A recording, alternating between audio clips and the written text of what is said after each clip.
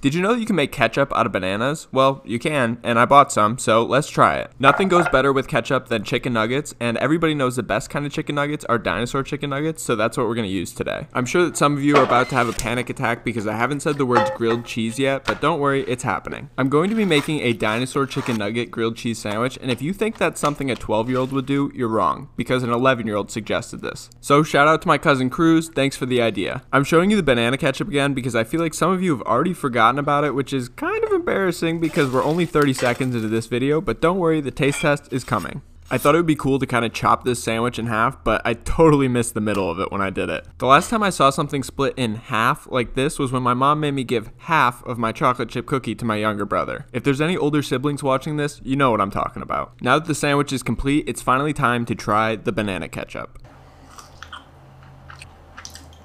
That is really good, actually.